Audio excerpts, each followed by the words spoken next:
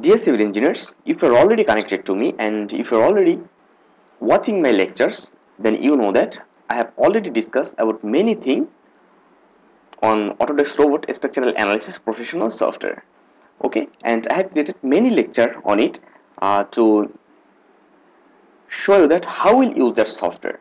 Okay, now from that lecture, I'm just going to create, or I'm just going to start a new project, a complete building design by using Autodesk Robot Structural Analysis Professional 2018 software. And which version you are using is not fact, its work procedure are same. So I will use that plan. This is real project structure plan. So here you can see that. Okay, also you can see here. So here is the plan for it.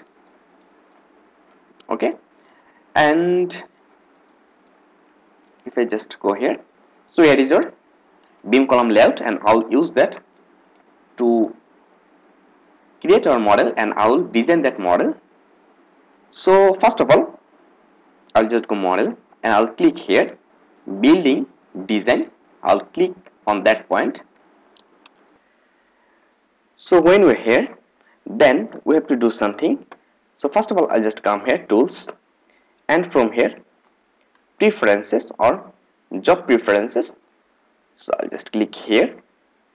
Okay, and from here we can change our language, working language, and printout language. Okay, so you can change that as per your requirement. So I'm taking that as default, and general parameters, and here they have many things actually. If you need to change that, you can change that as per your requirement, and has symbol, then printout option. Okay, after completing that, click here save. For further use you can save it. So I'll just cancel that and I'll click accept. After that, again I'll just go here to change our then job preferences, and here I'll do the important thing. So they have the option matrix and empirical. So if you want to use matrix unit, and if you click here yes, then it will change to metric. I'll use empirical. I always prefer to work in that environment, so I'll use that one. Okay, after that, if you just go here for materials, so actually before starting work you have to customize that. So to do that, from for which country database you want to work. So I want to work as American database, and they have many working database. Okay, so here Indian also, then British, so many database are available. So I'll use American, and here is steel and concrete, and it will be same. If need, I'll change that letters. And modification, so if you need to use modification for a steel, then you can change from here. I'll not change anything at this time. I'll change that in next if required. And here for concrete, okay, so here characteristic, okay, here the characteristics 3.5 KSI. I'll just also change that later. And here Young modulus KSI, and here if you want to change, so 3.5 KSI, I'll consider that. And if you think that your compressive strength of concrete is 3 KSI, then you can give it 3 KSI. Okay, and here for characteristic for design, it's up to you. So I'll select characteristic and I'll change that in future when you require, and everything is okay. Then for aluminum, timber, we know it, aluminum and timber at this time, and others. Okay, so when it's done, I'll simply click OK. And here they have database, and the most important thing, design code. Okay, so for loads, okay, for load combination, which code you want to use? So I will use ASCE 7010, and as per your requirement you can change that. So they have others code, and if you need to add any other code, just come here, select your code from here. Suppose if you need Indian code, okay, I'll just go here for IS code, I'll go a little bit down. So here IS, here the IS, and if you need that, simply click here and it will be selected here. So I'll just move that. At this time, no need. Okay, and when it's done, simply click OK. So I'll cancel because no need to change, and show here for win load, just see ASC 705.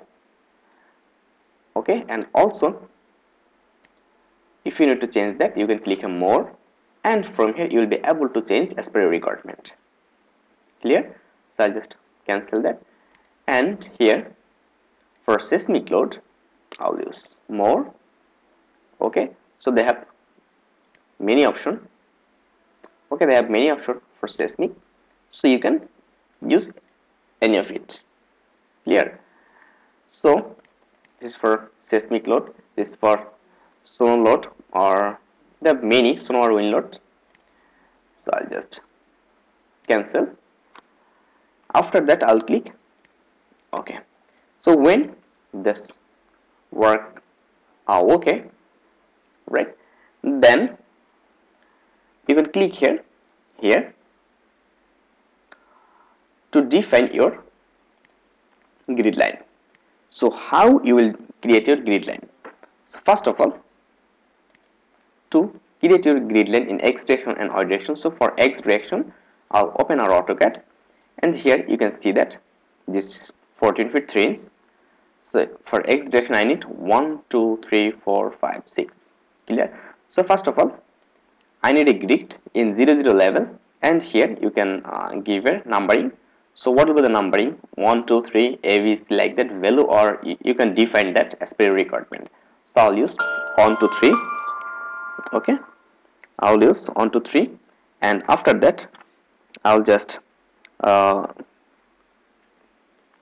click here, add. This is at position 0, 0. It will start from position 0, 0. After that, what is the next distance from one point to another point? You have to define here. So I'll just go in. I'll go to our AutoCAD, and here 14 feet 3 inch. I'll just define here 14 feet. 14 feet. Sorry, 14 feet and 3 inch. Then enter. Sorry, 14 feet and 3 inch. So if you click here, it will not work like that. Okay, so you have to manually calculate. Double click, then here 3 divided by 12, that means 2.5 actually. Sorry, clear wall. 3 divided by 12, then click here. So 0.325, like that. So I'll just give here, what is the distance here actually? 14 feet 3 inch, 14.25.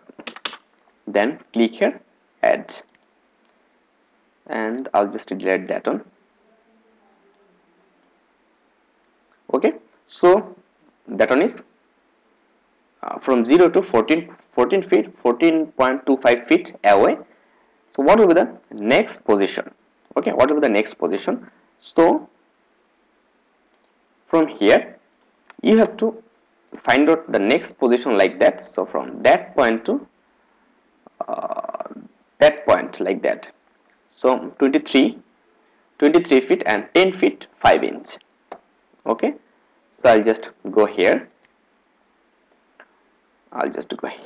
And what is that actually? 23 feet and 10 feet 10 inch. So here 10.5 divided by 12. So that is 0.875. So total 23.875, like that. Then again click add. So this is our third point, and for fourth point, what will be the distance? Similarly, we have to calculate that. So like from, I can calculate from that point to that point like that. So 33 feet and 6.5 inch.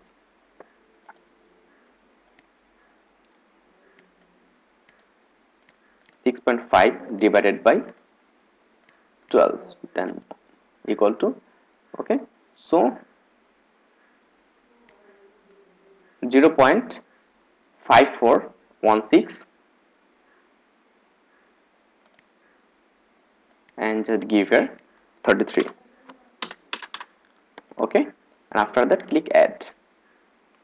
So when it's done, now again I'll just go here and out of the next point. So in this way, just you have to add all of that point like that, from that point to end point. Okay, so I'm just going to do that. So you can see here I have just completed for all of our grid point for 1 to 6.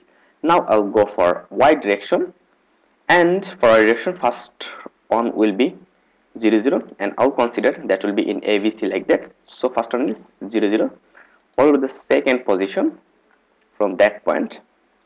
Okay, so what will be the second one? That is 15 feet and 11 inch. So again I'll just go here, same way 11 divided by 12 equal to, then click OK. Sorry, click here, and here 11 divided by 12, then here, then click OK. And what is the value actually? 15 feet. Okay, so what will be the total value? 15.9 on 66 like that. Then click here to add, and our last point, what will be the last point? Total point. So we can see from here total will be 32 feet and 2 inch. So here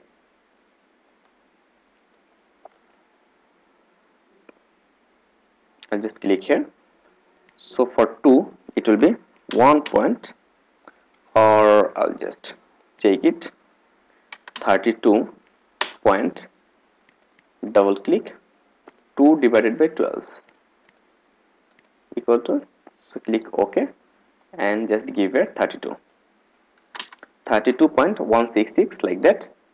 Yeah, and when it's done, click add. So this is okay. And for Z direction, okay, for Z direction you can delete, but we didn't add anything, so I'll don't do anything here. When it's done, okay, when it's done, now simply I'll click apply. I'll just close that on and I'll close here. Just see here, this is our wall grid line. We have created all of our grid line here. You can see here. So after creating our grid line, in our next lecture I'll show that how we'll create our story level and how we'll start working there. So thank you very much. Still stay connected till next video. And if you think that, if you want to support us, or if you want to think that our channel is helpful for you, then you can join as a member, or don't forget to subscribe to our channel and also press the bell icon so that you get every update ever first. So thank you very much. Still stay connected till next video.